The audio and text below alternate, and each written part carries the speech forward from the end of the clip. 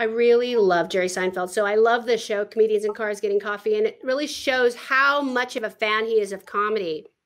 And so I had a terrible show once at the Stress Factory in New Jersey, and it really affected the comedy club, which is unfortunate because it's owned by a comic. I really respect comedians who go into the comedy club business because that's really a hard business to be in. And so you want to protect them, and it's a local club. And so I went back with Jerry Seinfeld to kind of discuss the experience with the same audience members and kind of have a therapy session about it.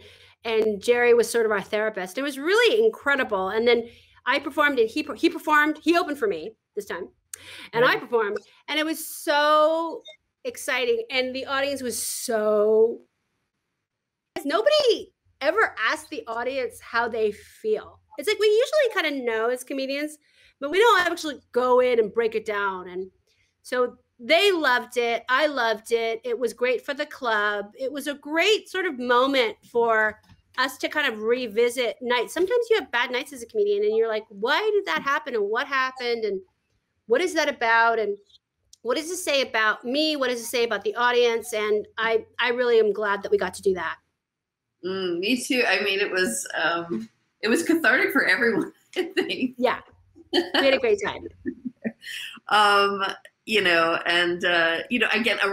I remember I just watched that again recently, and I forgot that you did the bit that you've done in your show before about your sexual abuse, and had him rolling on the floor with the joke about your mother saying, "Oh yeah, we know, like he got your aunt before you," or whatever. Like, yeah, you're not special.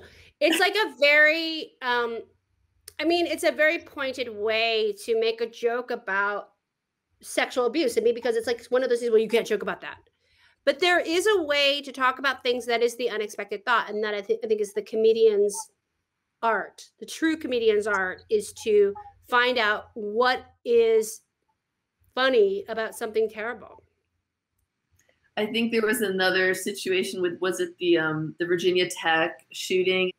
Bobby Lee said after the Virginia Tech shooting that his father said, wow, 32 people. Wow. I mean, 1 or 2 is okay. That's like, it's like, what, how, but it's really like this way of humanizing a terrifying, inhumane act, which I think is like, let's all get back to the humanity, which I think is really an important job for comedians.